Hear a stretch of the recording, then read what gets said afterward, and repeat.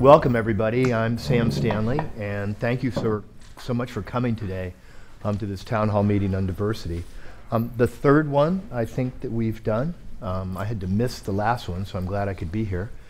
Looks like a very good turnout, and we'll be very interested in what you have to say. And I think that's what I want to lead off on. There'll be an element of reporting in this meeting, but very brief, and most of it is for discussion, and that's what we look forward to. So let me begin by introducing or asking the people who are here today to introduce themselves. And so I'm going to start on my left, and if you just introduce yourself. Hi, I'm Robbie Kincaid, Director of the READY Project. Dr. Marissa Biziani, Assistant Vice President for Student Health Counseling and Outreach Services. Good afternoon. I'm Lou Dionise. I'm the Interim Chief Human Resource Officer at the hospital. Hi, my name is Braden Hosh. I am the Assistant Vice President for Institutional Research Planning and Effectiveness. Good afternoon. Marjorie Leonard, Director of the Office of Institutional Diversity and Equity, Title IX and ADA Coordinator. I may need your microphone. That isn't my name, though. Ken Kashansky. I'm the Senior Vice President for Health Sciences here and Dean of our School of Medicine. Good afternoon, everyone. Rodney Morrison, Associate Provost for Enrollment and Retention Management. Hi, I'm Stella Circa. I'm professor in the Department of Pharmacology here in the School of Medicine. I'm also a Vice Provost for Faculty Affairs and co-chair of the Faculty Working Group. Hi, I'm Judy Griman. I'm Chief Deputy to the President and also the Vice President for Government and Community Relations. So a lot of work has been going on over the past year and a half or more to improve what Stony Brook is doing in the way of diversity. And as I said at the beginning, I'll spend a few minutes just talking about some of that progress, and I'll ask Judy to comment as well, since she's really been spearheading this for the university as a whole. But I think it's worth reminding ourselves what we're trying to do and what we've been trying to accomplish. We're interested in improving the diversity of the Stony Brook community through enhanced recruitment and retention. So that's at the student, faculty, staff level. All of those components are critical to us. Expand educational, research, healthcare, and other efforts to ensure that Stony Brook students have the ability to thrive as members of the campus community and as global citizens in a diverse society. We value diversity for a number of reasons on our campus, but one of them is we feel that it's a core component of our educational mission is to enhance diversity and allow our students to develop within a diverse environment.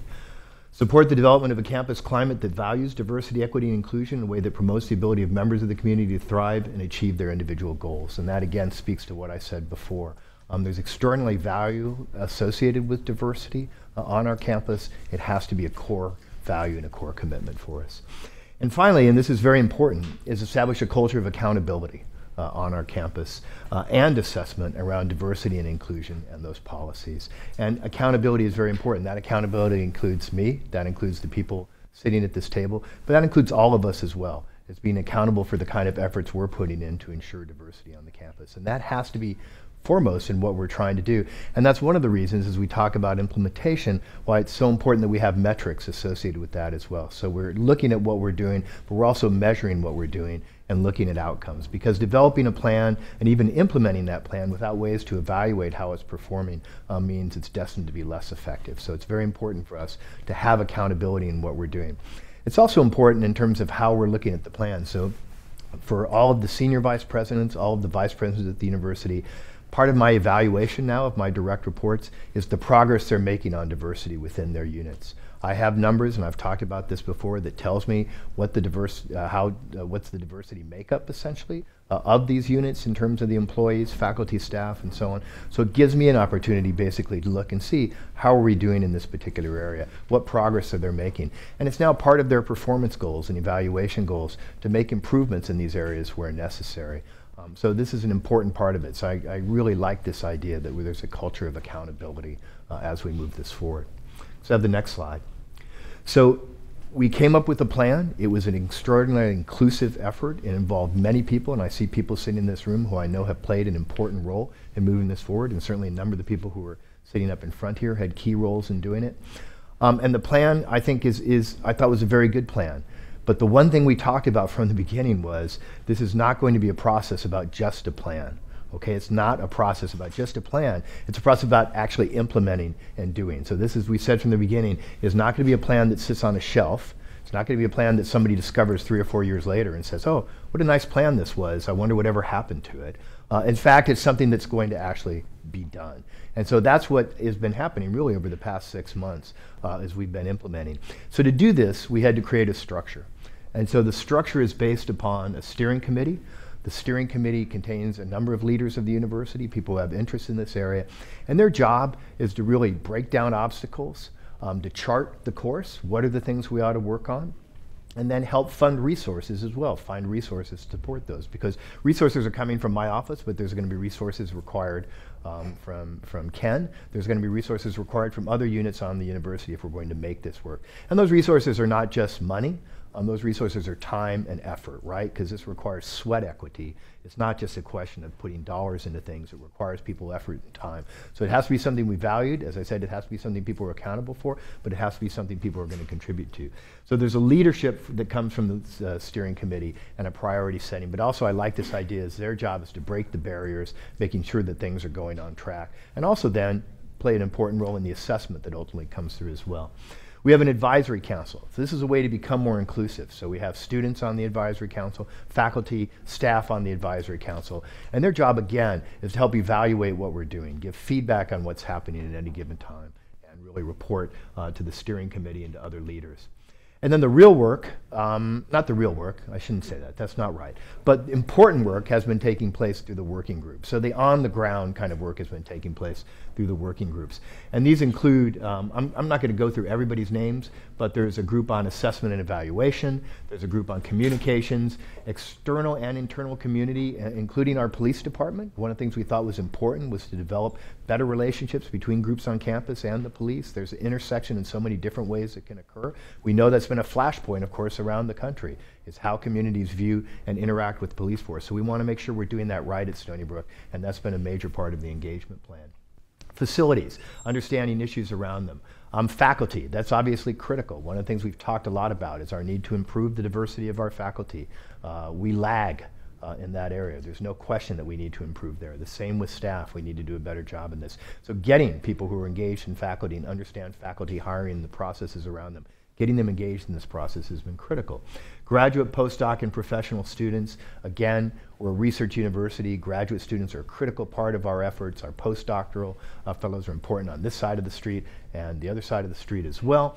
And then our non-teaching staff and human resource services, again, critically important, absolutely vital to the functioning of the university. We want to extend the kind of diversity that we want to see, and we see to some degree in our student body, and we want to expand that to everybody who's in a position of responsibility on the campus. And then, of course, our undergraduate students. We're moderately diverse, or relatively diverse, compared to many campuses in the United States, but we need to be more diverse. We don't actually accurately reflect the community we live in or the community that surrounds us. We want to do a better job of reflecting New York State and that community. Next slide. So Judy, if you could talk a little bit about kind of some of the nuts and bolts or some of the things I haven't brought up in this, that would be great. And I'll just stand to the side here.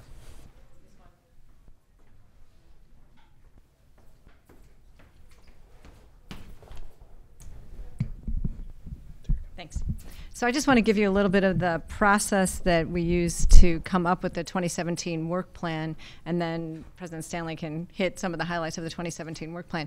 Just to go back a little bit in time, last year at this time, we really spent all of last academic year talking across the institution, all sides of Nichols Road, and beyond, far beyond, talking about things that we needed to do on this campus to make it a more welcoming community across the board, and had, a number of conversations, town halls, et cetera, things that went on last year, and released a plan around those 4 overarching goals in May.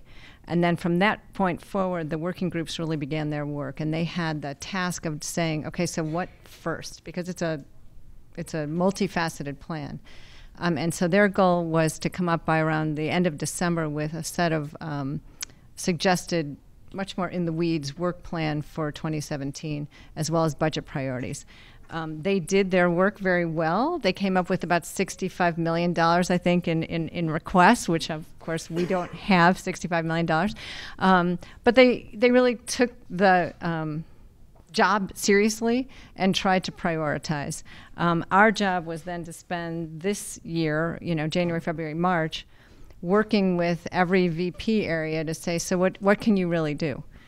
Because even if you have the money, and I use the provost as an example, I think there are about 40 things for the provost office to do. It's not possible in 2017 to get those 40 things done. So what are the things that are most important and that they can actually accomplish or get started? And so that's what we released in March, was the 2017 work plan. My caution and plea is that people are looking at the budget part, and President Stanley will hit some of the key things that we funded, but also some of the things that didn't require funding. So my plea is read both documents. The work plan itself is extensive, and many of the things that are happening don't require new money, and so you miss them if you only read the budget piece. But that was the process to date, and I think that the work plans the working groups will come back in the fall to sort of see where we're at, give some suggestions for 2018, but the 2017 work plan is really, this is what's doable and real within 2017. The other thing is that we had two sort of chunks of money to work with. There was a $750,000 commitment in this academic year, which has not yet been, most of which has not yet been spent, and a $750,000 commitment in the coming academic year. In spite of our tight budget, that commitment was made and kept, and so we actually have a nice pot of money to work with over the course of the next year. And some of that has all been identified in the budget, and some of that has been held back as other projects come to light and as our CDO gets on board. So that's just a little bit of a quick explanation of sort of the process to date, and then I turn it back to you to hit Thank some you. of the highlights. So what was identified by the working groups and approved essentially by the steering committee? So I'm just going to go through some of these things and talk a little bit about it, but hopefully it'll give you a feel for the kind of work product essentially that we're looking for in the plan. This is all available on the website essentially, so if you go to the diversity website, all of this information, the original report, the plan, what's been budgeted, what is also being done, as Judy talked about, that isn't actually, doesn't require dollar investment, but as I said, does require people's work and effort to get done. What are all those components so that's there? But just as an example, workshop for faculty, American Disabilities Act progress, and on ADA technical mandates. This is actually a complex issue, and we had great advice from our committee that advises us on issues related to disabled.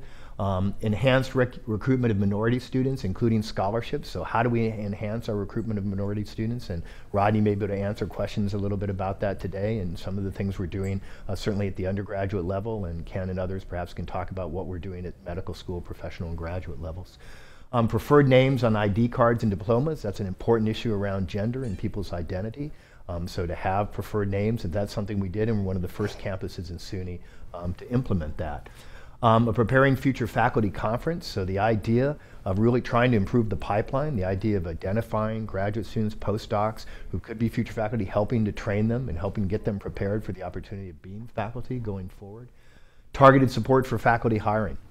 So one of the things we find sometimes is that we may not have the resources. We may have more than one qualified candidate, for example, for a position, but not have the resources to support them. Or there may be someone very good, but maybe just too expensive. So when we have opportunities to intervene and help with diversity hiring, we look for those kinds of opportunities to move forward.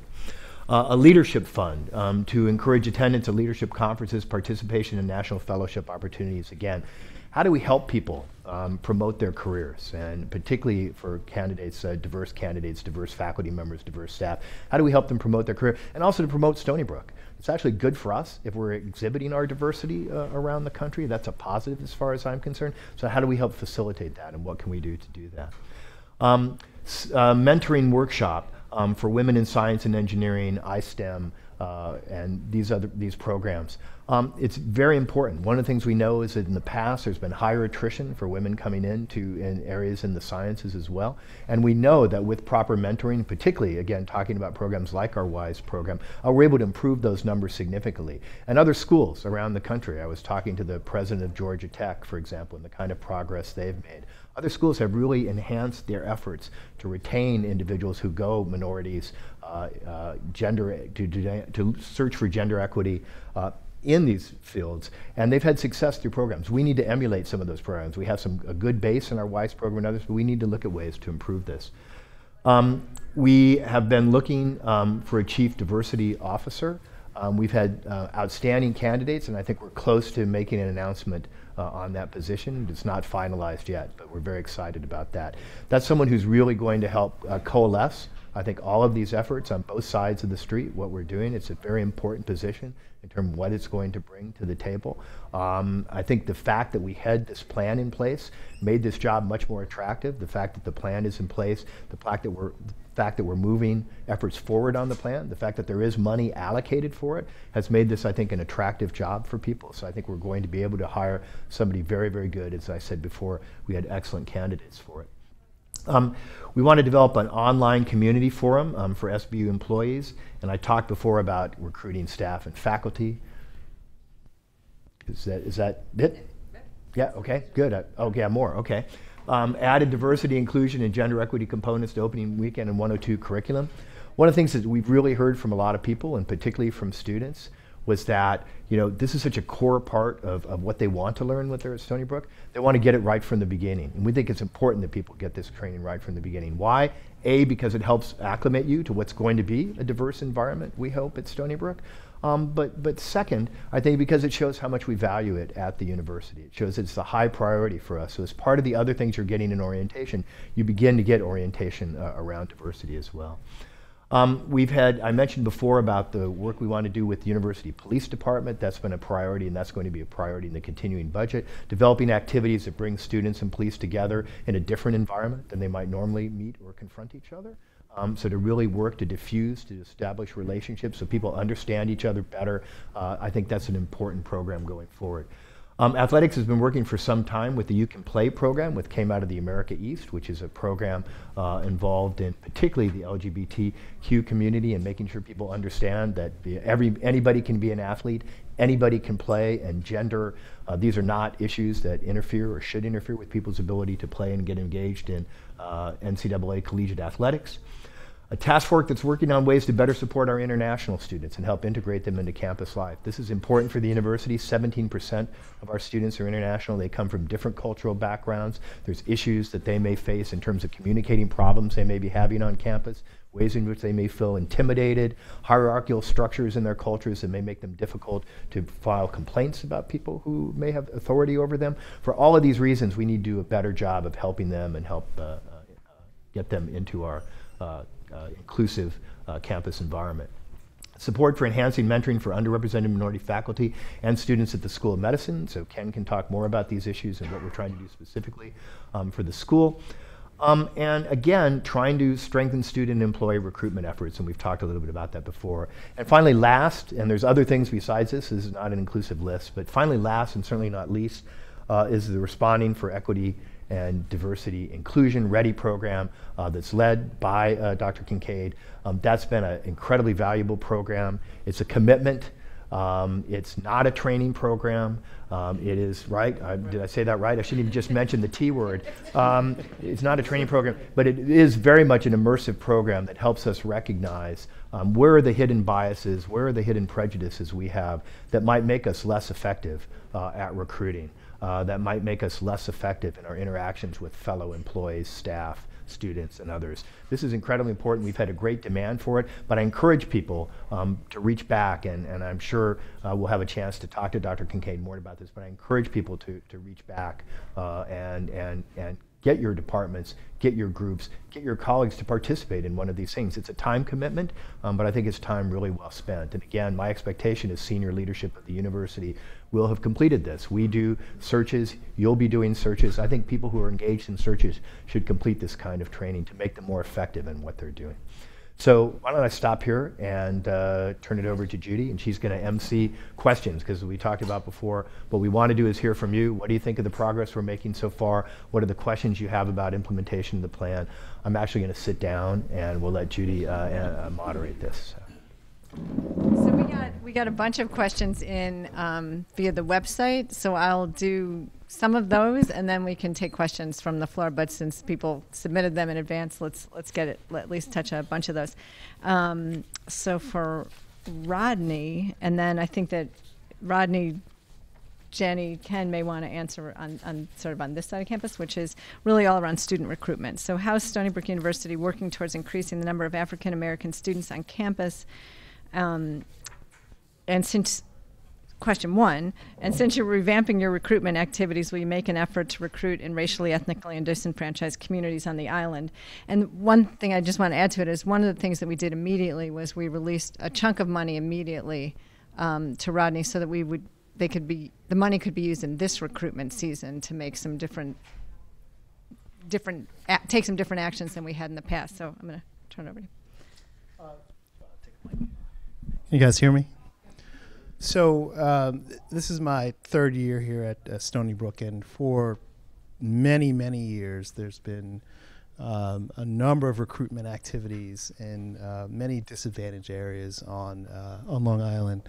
And so this is not something that's new in terms of undergraduate admissions, nor is it new to some of the departments who have been doing some programming in areas like line dance, central islip, et cetera, et cetera. So there's been a number of activities, and not just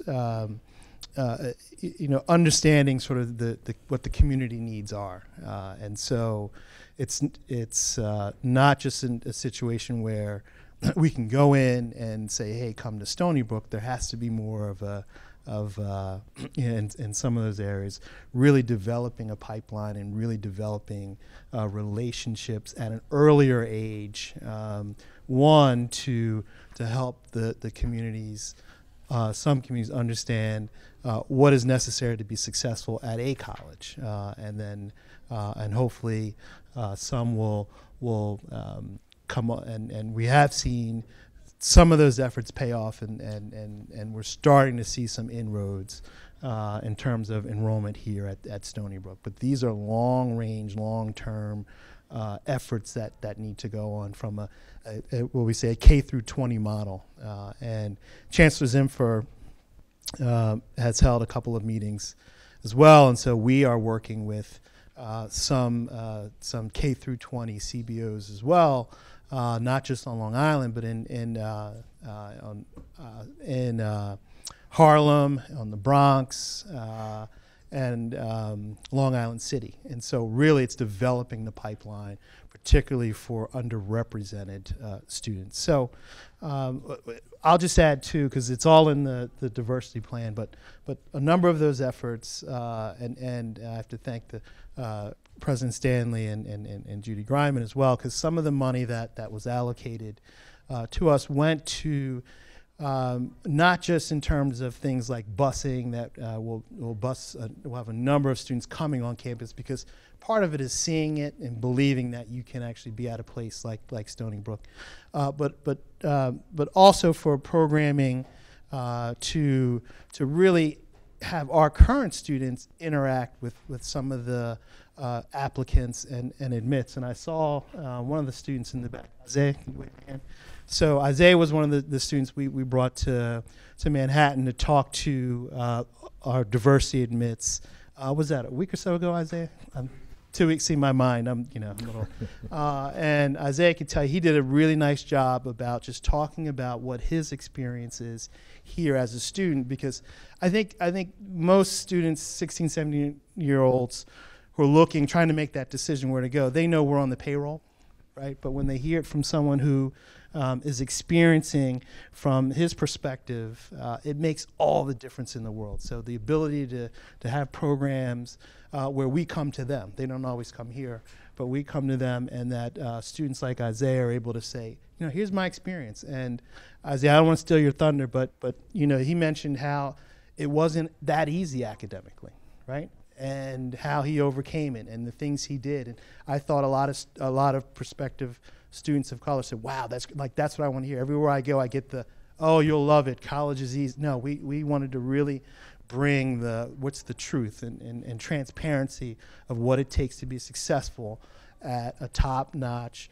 institution like Stony Brook. So those are the kind of programs that we were able to do a little bit more of. And should I mention scholarship side, or you tell me? So in terms of for our neediest students, and these are sort of full Pell, full TAP students, there's still a gap in aid, okay? And this was, again, a gap meaning that even for our neediest students, they still have to come out of pocket, okay? This was prior to a couple of weeks ago in the governor's Excelsior plan.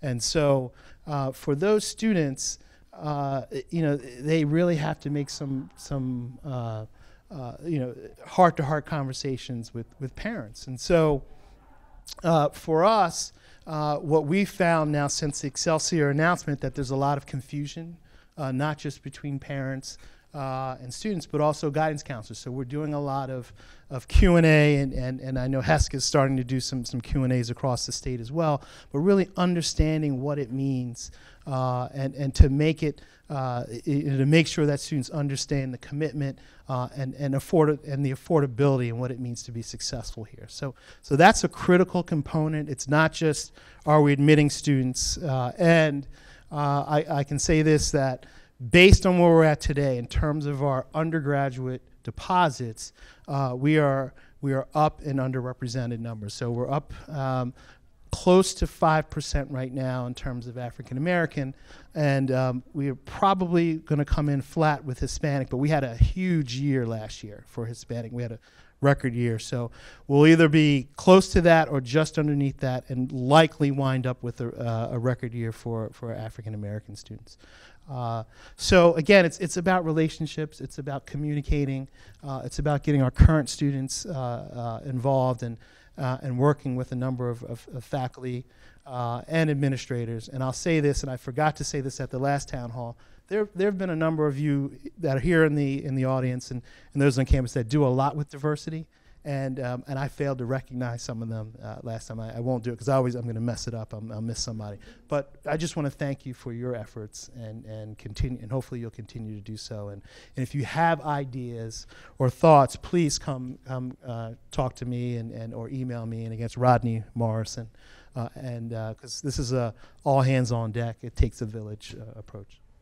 So let me just add one thing. And first, Isaiah, thank you for helping out. And this was an initiative that really came from the students. The students really pushed us and said, we think we could make a contribution here in terms of recruitment. We'd like the opportunity to do more.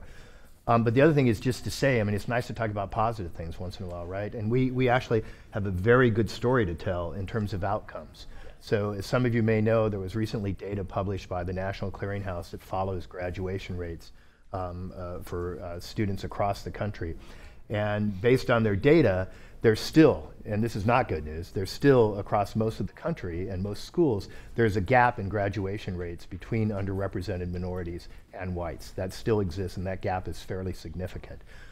That gap is essentially abolished at Stony Brook University. There is no gap between our underrepresented minorities, black or Hispanic, and our white students in terms of graduation rates. So that's something we're very proud of. It's not something we've really publicized that much. This data just came out, but it's very exciting for us to talk about. Doesn't mean we should rest on our laurels. Everybody's graduation rates actually should be a little better, I think, at Stony Brook, so we have work to be done. But I'm really pleased to say, and I'd say that's the effort that we're putting in right now, that you've been putting in right now to help do this. And I look at programs like EOP and others that I think are making a big difference. So we got to build on that, but we need to promote that work more, because I think we can say, to people in a very honest way that Stony Brook is a place where you do have a chance to succeed, and we're going to work very hard to help you succeed, because our expectation is you will succeed, because the students who've come before you generally do. So that's an important part of this, I think. Ken, did you want to? Sure. So thank you, Rodney, and thank you, Sam. I wanted to follow up on some of the initiatives, some of the themes that Rodney was speaking of, outreach, for example. One of the most enjoyable things I get to do, and I was invited, this was a couple of years ago this started, and I'm not quite sure how to address this individual. It's either President or Reverend or Dr. Butts, the president of Old Westbury, or all three, or he'll go by Calvin also. He invited me to come to Old Westbury, which is, of course, one of the most diverse campuses in the SUNY system, if not the most diverse, to speak about what it's like, what hurdles, what kind of challenges do the students, the undergraduate students, have to get into medical school. And it was very enlightening preparing for these talks, delivering those talks, doing the question and answer period. And so outreach is very, very important, and understanding what are the hurdles. I learned very much from our students of color in this process, and am more convinced than ever that one of the biggest hurdles is overcoming the challenges of working and doing well in undergraduate work, working and doing well on the medical college admission test. And so we in the medical school actually look very carefully on the admissions committee at the challenges that the applicants have gone through, and give a lot of credit to the challenges and overcoming the challenges that a lot of our students who come from underrepresented groups face. Another element of sort of the outreach is to help those students who didn't quite make it into medical school do an advanced degree, get a master's degree in physiology or in pharmacology. We are helped by the AMSNY, the Association of Medical Schools of New York. They have a program that funds, that provides help for students who have graduated from undergraduate, who have a bachelor's degree, to get a master's degree. And we have one of the most successful programs here at Stony Brook in physiology and pharmacology. There's about a 50% yield of the students who come into those programs in getting into medical school, either here at Stony Brook or elsewhere. So that's another way to really reach out to the community and help them get into medical school. And I know that we are very successful in our School of Social Welfare, in our nursing school, our other schools as well. Another element, I think, is to sort of lead by example. We have done, at the urging of a lot of our faculty and our staff, to bring into the dean's office very prominent, very important people. And I see 4 of them right here in the audience. Frances Brisbane and Nell Lewis and Jenny Williams and Cordia Beverly are here. Very important parts of our leadership team here at Stony Brook. Another important thing is to have conversations. These are amongst the most difficult conversations we have in humanity. The whole question of race, and how do we get to the level playing field? How do we give everyone a shot at success? And we've had a series of diversity dining events where I have learned a lot, and all the participants, I think, have learned a lot. And one of the things that have come out of these events, these diversity dining events, I think, is a more frank conversation about what are the hurdles and why it's important. There are some who would say, well, all that's really important is you're a good doctor, and nothing else really matters. Well, that's not quite true at all.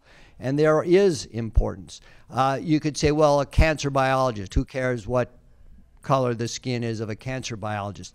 But the questions a diverse group of cancer biologists are going to ask are somewhat different than what a person like myself might ask. We know there are all sorts of disparities in healthcare outcomes in medicine. And so people who are willing to take on the challenge of why is it that black people die more frequently of colon cancer than Caucasians do, take on that question. And I know we have a very strong effort here at Stony Brook to address that very question. And then finally, there are going to be some people who say, well, you know, we're going to have to, you know, lower our standards to be diverse. That is utter nonsense. I'll point to one of our chair of surgery, Mark Talamini, is here. Mark has a division of cardiac surgery that is remarkable. I would have no problem whatsoever when I have my coronary artery disease or need my valve fixed, to go to Joe Chickwee or Allison McClarty. These are leading cardiac surgeons, and we are very proud that we have a very diverse group of faculty in the Division of Cardiothoracic Surgery. So I am not willing to accept in any way, shape, or form that there aren't outstanding faculty members, outstanding staff members, outstanding student applicants for Stony Brook Medicine. So having these conversations is important. Great, thanks. Marjorie, have there been any issues on campus with diversity recently? Have any students or professors discriminated against any member of our campus in any way that suggests we need to change our plan from whatever we were doing a year or two ago? So over the last semester, we've had some anonymous posters and flyers that targeted anti-Semitic, anti-Islam, and transgender members of our community. Those have been reported and investigated by our university police. They have been reported to my office. Members from the Dean of Students have reached out to those targeted population to provide support. We've heard of some microaggressions in the classroom, and we've been working with those departments, and we always encourage our faculty and staff to take the Ready seminar to make sure that they're understanding unconscious biasness in the things they do and say and the impact that it might have. The intent might be benign, but the impact can be very severe and great. As a university and as an institution that has over 40,000 individuals, when we look at our students, our faculty and staff, we're a small city. And just like any small city, people are seeing what's happening on a national level, and they have concerns, rightfully so. The method for reporting has not changed. If there's ever any safety concerns, we always encourage people, their first phone call is our university police. They are accredited university police officers. They're 24/7, 365. We also encourage people to report things to our office. And we're hoping that with this diversity plan, it's going to serve as a tool to help people be aware of embracing who they are, but also learning about different cultures and background. The wonderful thing about Stony Brook is we have people from all walks of life, and if we're willing to venture out of our parameters, there's a lot to learn, and we can educate ourselves. And so the reporting mechanism has not changed. I think as we educate people to become more responsible and be more aware of their rights and responsibility, we're empowering people to step up and say, this is not okay, I need to say something and I need to do something. So for Marissa, if you would, there's been a question that came in and then a couple of questions have come directly to me from our students with disabilities, really asking about what really are the resources and what are the things that we're doing as a campus to work with students with disabilities. So if you can give us, and we've actually had a change in how we service our students and employees this year, as well as a renewed focus. So Sure. So as Assistant Vice President of Student Health and Counseling, one of the areas that's under my purview is disability support services.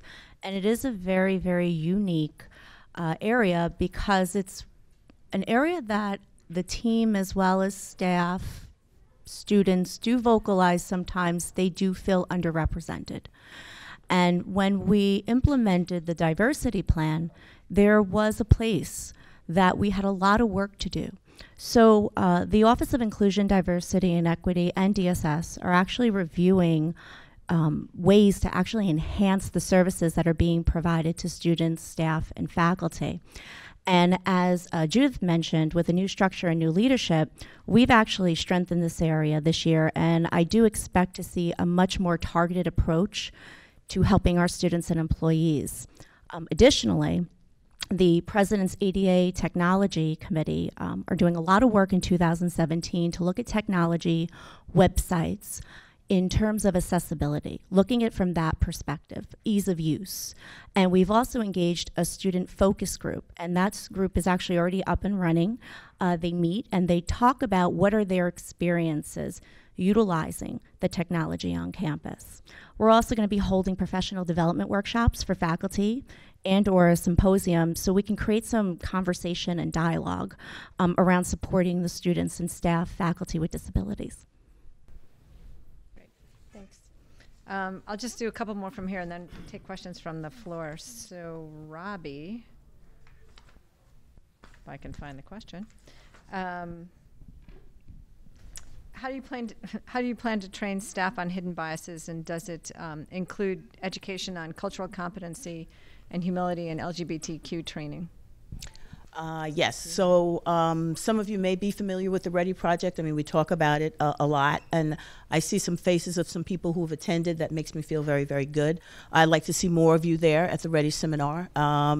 But basically, Ready is an implicit awareness bias seminar wherein folks spend about 6 hours, because it takes about 6 hours to really get down to the nuts and bolts when it comes to talking about things as sensitive as diversity. And when we say diversity, we're speaking of it in its widest sense. That includes the LGBTQ+ community, race and ethnicity, veteran status, socioeconomic status, and so on and so forth. So it's an experiential venture wherein people are engaged in activity, group discussion, and also use of case study to try to come to terms with some of our own implicit biases and some of the microaggressions that occur on a daily basis for ourselves as well as for our students.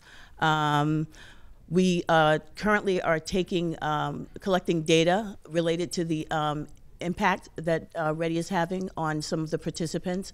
We've received nothing but positive reviews so far. There's been nothing negative, I'm very pleased to say.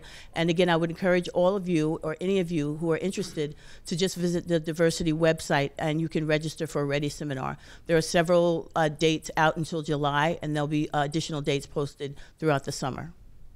And you may do some of them on this?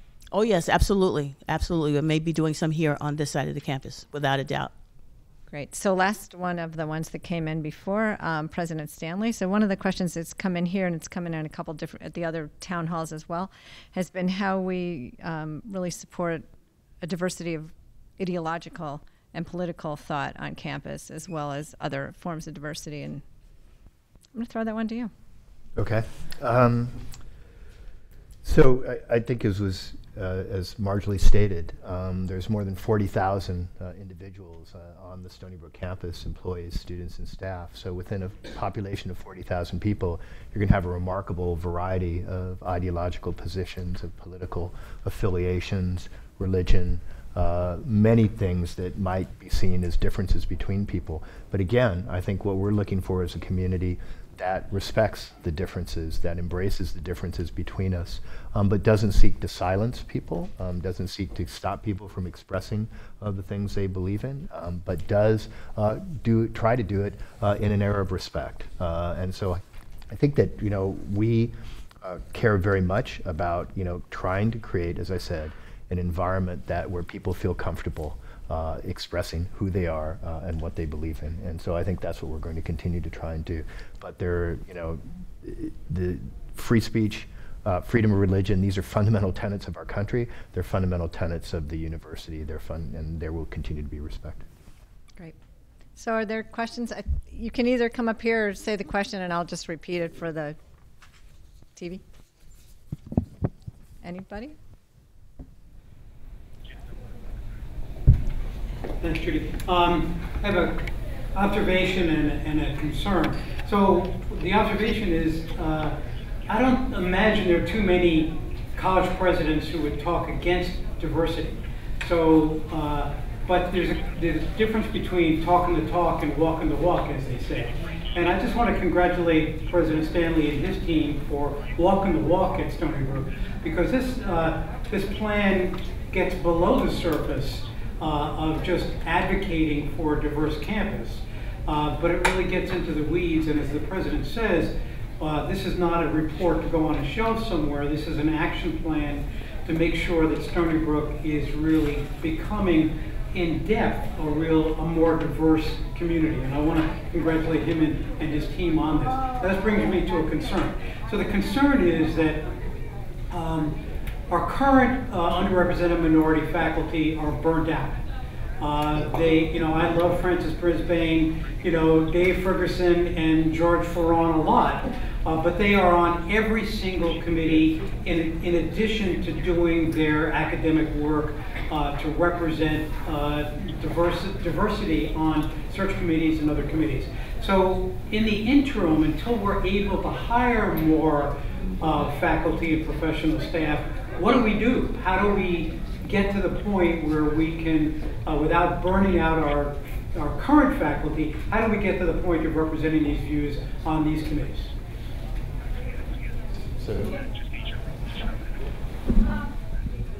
That's a great question, Ed, and I think you definitely hit a point that is very important.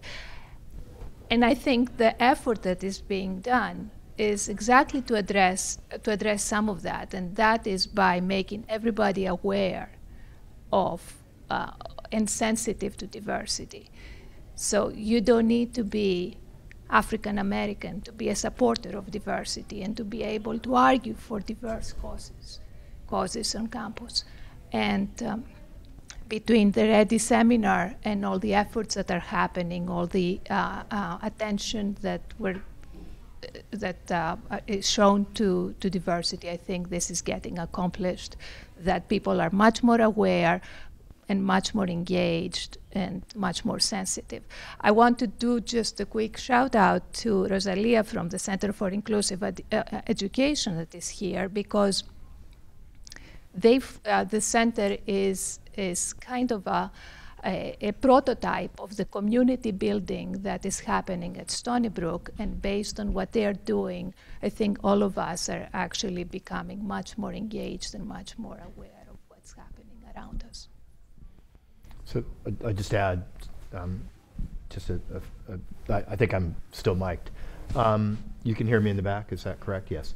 So it's a great question, Ed. So first of all, thank you for your kind words, but it's a great question. And I think Stella, made a very good point. And what I'd add is that we're very fortunate that we have some senior members of the university who are able to do it. My concern, as you're pointing out, is about the more junior faculty. So I think a key thing is, so for those of you who are department chairs, who are professors, who are responsible for mentoring some of our younger faculty, to help them deal with this, to help them have the ability to say no, or to make sure, at minimum, that this service is recognized as a service to the university. So if you are being called upon, in many cases, to be a spokesperson, to represent an individual group, are you getting credit for that as we do the process towards tenure, and is the recognition of this special service being done? So I think that is something that we need to talk about and think about. But again, I think in mentoring, to be able to tell people that sometimes you have to say no, that if you're on a path towards tenure, it may be important for you to say, I can't do this much service and reach the academic goals I need to do. So that's a very difficult thing, but that's on us, I think, to mentoring. I think just as you said, if we can start getting past that critical mass, so we don't need to constantly rely on a smaller cadre, that will be very helpful to this. But again, that's why I'm grateful to the more senior people who do have tenure, who are protected from that point of view, who are able to maybe devote more to that kind of service.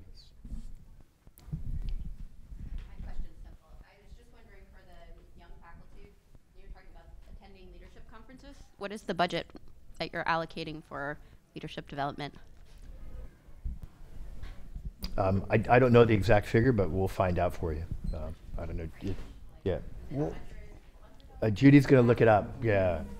One of the things that we've initiated in the school is to send some of our students to leadership conferences, and just this year to the Hispanic Medical Student Association. And so we're emphasizing that our leaders, the individuals of color, get that experience, get that voice, get the face of Stony Brook at those organizations. Is it only for minority organizations, or is it like if you want to go to like a Harvard Development Leadership Program, that can help your career, whereas the other one is more of a advertisement for Stony Brook being diverse? If I can. I mean, the goal was that it's for general leadership and fellowship opportunities. There are a number of them, ACE, Harvard, all around the country. And I think that what we were finding was when we would encourage deans to send people, they would say, well, who's paying for it? And so what we tried to do is to put a small pot, it's on the website, I have in my head 50,000, but I just don't remember, that there would be at least some central pot of money that could be used for it, with deans and departments supplementing. And so at least that there'd be something to sweeten that pot and to help people to go.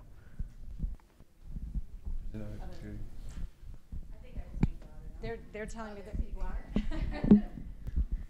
aren't. So my question is two parts. One, patient focused. Is there a plan to start engaging some of the community, the diverse community, in regards to having, I don't know if you look at patient population according to race, but I'm a Centralized subgraduate. I've always wanted to work at Stony Brook, and I've been honorable enough to say that I represent Stony Brook, but sometimes even looking at our patient population, I'm unsure if that engagement's happening from the physician and nursing level. So that's one question.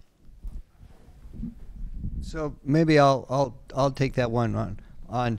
One of the things that I'm very proud of in Stony Brook Medicine is our leadership of this program called DSRIP, Delivery System Reform Incentive Payment, great acronym, program. And what it's designed to do is to improve healthcare access, improve the quality of healthcare that's delivered, and because it's a federally supported program, reduce the cost of healthcare. Now, some might question, how can you do that? How can you increase access, increase quality, and reduce costs? Well, that's just a fallacy. You can do all three of those things. And this is targeted specifically at the Medicaid population. It's targeted in large measure to the central part of Long Island. There are 420,000 people in Suffolk County who live at 2 times the poverty level or below. And that's what this program that we are leading has to do with. And so we're investing resources in outreach. We're investing resources in what is a way to identify patients who need particular focus, attention, outreach, make sure that they are getting their medications in a timely fashion, et cetera. And what are the patients who we don't have to invest as much time and effort in. So the DSRIP program, because it's aimed at impoverished populations on Long Island, does have, unfortunately for society, overrepresentation of people of color in that population of people. And we've now reached out to about 500 primary care providers in this program. We've reached out to a lot of community healthcare workers. I think we've trained an additional 300 community healthcare workers to help us get out. And this is not just people with MD after their name. It's the nursing school, it's the social welfare school, it's the health technology school. We are all participating in this effort to create better healthcare access and better healthcare quality for all of the residents of Suffolk County. I think we have time for about 2 more questions. Hello. So according to the enrollment statistics from fall 2011 to, I believe, fall 2015, international student enrollment has increased by 93.8%, which I think is great that Stony Brook University is being recognized internationally rather than just in the United States alone. But the enrollment rates for Black and Latino students barely increased, 12.7% and 31.8% respectively. So what are the tactics that we're using to increase our international enrollment that we can also use to increase our national enrollment of underrepresented students? And if we are using the same tactics, then how come they're not working? How much time do you have, Isaiah? All the time in the world. So in terms of 2 things. So one, with international students, prior to this political cycle, there was a growing number of international students coming to the United States, right? And there were, and more institutions are recruiting international students, but there were more to go around. This is not the case with underrepresented students of color. There's a finite pool, and so essentially you either have to do this. You either have to grow the pool, right? We have to, in other words, we have to get more students college ready, and still compete for those students who are ready. But that number is, depending on who you talk to, either declining or staying flat. And so how do we compete? So some schools have unlimited scholarships to be able to do that, and looking at some students as sort of like highly recruited athletes, right? I think we have to make the case for FIT, and FIT being working with students at an earlier age so that we're building that relationship with them, whether it's 5th grade, 6th grade. I mean, you can pick the year, but before high school, because by the time a student gets to high school, they've already made their decisions in terms of, you know, I mean, I have a 5th grader, a 6th grader, and an 11th grader. My 6th grader, she's known where she's wanted to go to college for years. So we have to do a better job at reaching back earlier, and we have to do a better job at helping students who want the opportunity to go to school, you know, to help them out in terms of getting them college ready. So I'm involved in a number of different organizations trying to do that. And I know some of you here are doing a lot of work as well. So I think what we need to do, Isaiah, is get a bunch of us in the room to continue to see how we can work together toward that same goal. So I think, you know, so scholarship, yes, would that help? But I think we have to really start to grow the pool of students who in terms of college. Last question.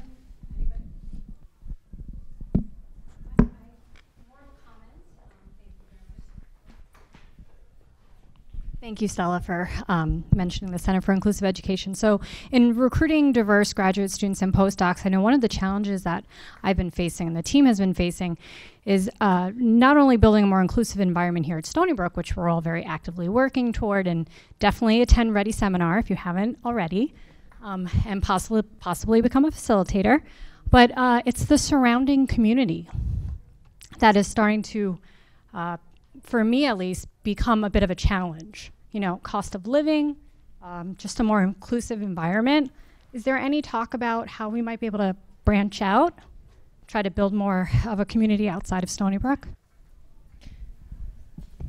I mean, I can give one small answer, which is part of the issues around our surrounding community have come up in a number of ways. And I think some of it is helping people to understand that there's a broader community on Long Island that supports Stony Brook that's beyond the 2 miles around Stony Brook. And another part of it is that within our own community is really building that community. And so that's one of the things we're doing is this Brookology, which is a website that really will have things for people who live and work here to, you know, hey, let's do a softball league. Hey, here are area churches, here are area what have yous. I think there'll be some information about different neighborhoods and all that. So really trying to help people to sort of look a little bit beyond what's right around the campus. You know, we do extensive on the government and community relations side, we do extensive work with our immediate neighbors particularly around student housing issues, which have a race component. And extensive work. And so some of that is around our students being in houses in the surrounding communities that have been illegally configured. And so there are lots of issues around that. There are a lot of enforcement issues. We work closely with our students to help them understand what are sort of legal rentals and things like that. That helps to calm down some of the animosity that sometimes happens. You know, we still have neighbors who wish it was 60 years ago and that, you know, Stony Brook either didn't exist or was a teeny tiny place. We're not that. We haven't been there for a long time. We're an amazing resource for Long Island and for this community. And so it's really continuing to build those relationships. I don't know if anybody... The only thing I'll add is that you're right in terms of some of the challenges that Long Island as a region faces. And cost of living is high among them. It's one of our challenges. So if you look at a state allocation that we get from SUNY, it's modified slightly for the cost of Long Island, but doesn't come close to really matching what we pay for things like utilities, for capital constructions and buildings. So it is a tough place to be. But there's also a lot of positives about the area as well. I serve on the Regional Economic Development Council for the region, so I have a role in taking a look at plans that are designed to make Long Island more livable. So there's things like the third track to improve transportation. We've worked with the county executive a lot to try and do things for safety reasons for our community and students around as well. So I think we try to be engaged in every facet that we can to improve these kinds of things. But I agree with you. I think we have work to do, and I think it's disappointing sometimes, as Judy implied, that I think people don't recognize that, you know, there's a $5 billion, $6 billion, I don't know what the number is now. We're going to be doing a new study. Economic impact from Stony Brook on this region is extraordinary. We are the largest single site employer on Long Island. So in terms of the economy of this area, we're really critically important. And of course, our students are part of the raison d'etre, you know, of why we're here. But people, you know, tend to be narrowly focused on their own interests. It's not just Long Island. That's the case for most major universities around the country. But that doesn't mean we need to give up. And again, one of the things I've talked a lot with Judy about is, you know, making sure that, you know, everything we can do to make sure that our students are welcome in this community and recognized for the strengths, because they're part of the university, and that's part of what we bring to the community overall. But it is a challenge.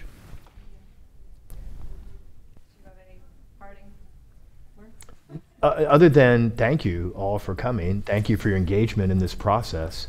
You know, and you know, it's an evolving process, so input is still welcome. That's why we have the plan. That's why we're continuing to communicate. That's why we're doing these town hall meetings. We don't think we have this solved. We don't think in any way, shape, or form.